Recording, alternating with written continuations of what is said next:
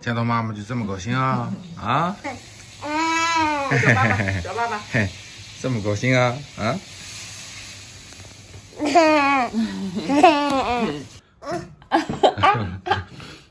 这一天除了吃没别的，就是除了吃还有人找事儿，没别的。吃饭的时候最听话了。哎呀，好不好吃啊？哎，干啥不行，吃饭第一名。干饭人。不仅这段时间晚上也不知道怎么回事，就是晚上得醒5、6次、7、8次，醒了以后必须还得抱起来，还得晃，也不知道怎么回事。以前也不这样，这朋友们有懂的吗？我这实在没办法了，这都实在就是不知道怎么解决了。这先去赶海吧。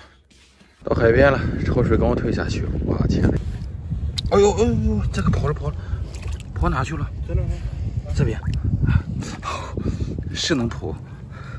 哎，又抓到一只，看这个虾的尾巴特别漂亮。这什么东西啊？哎呦，这不那个海老鼠吗？这不是啊？活的海老鼠，看看，这里跟那个粑粑似的。带着哈，说是它这个钻沙能力比较强，所以叫海老鼠。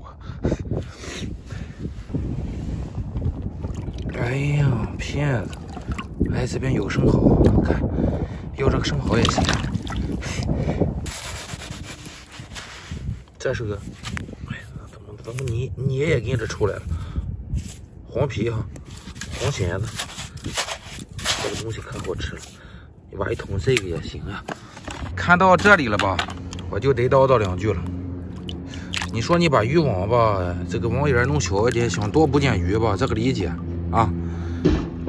关键是你捕到以后又嫌小了，又不要，你这个事我就不理解了。你看，好几条全扔下来了，前面这个渔船都不要了，这些安康鱼，这个鱼可好吃了，就是吧，太小的吧不值钱，所以说都不要了。这个大鱼肚子，哎呦，里边也不知道盛了些什么东西。哎，你们不要我要不啊？这个鱼专门吃这种小虾小蟹，你看鱼里边还有小螃蟹小虾，看到没？专门吃这个东西。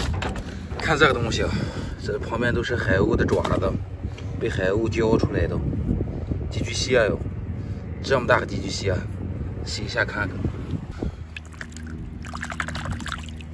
看看。